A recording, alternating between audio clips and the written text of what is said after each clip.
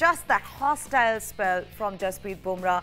Anil, that was a statement of intent from the bowlers, from India, but specifically from Jasprit Bumrah.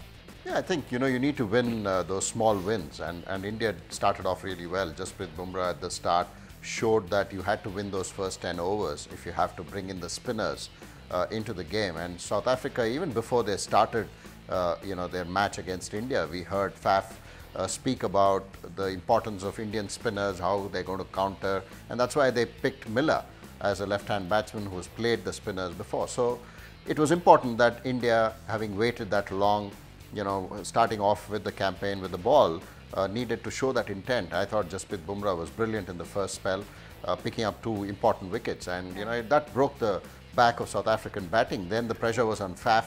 He was really circumspect. He understood that he was the only guy who had to bat through 50 overs if South Africa had to get to a competitive score. That did not happen, and then when the 2 spinners came on, it was very, very circumspect. They were not sure about which way the ball was spinning, and that made even more complications for the batting, especially to people like Duminy and everyone else. I mean, even Miller getting out after a good start. So they never got going. It was thanks to the lower order contribution that they had some score to defend. When you see someone like a Yuzvendra Chahal, or for that matter Kuldeep Yadav, fox the batsman or outfox them, what is it that you feel? I mean, when you look at it, the way he got Vander Dusen out, well, or for that matter Faf du Plessis, what is it that goes on in your mind, Anil?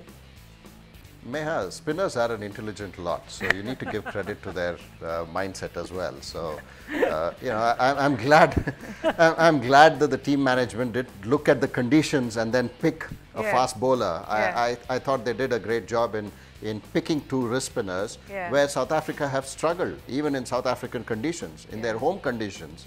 They have struggled against picking these 2 wrist spinners. So I'm glad that the team management went with these 2 spinners.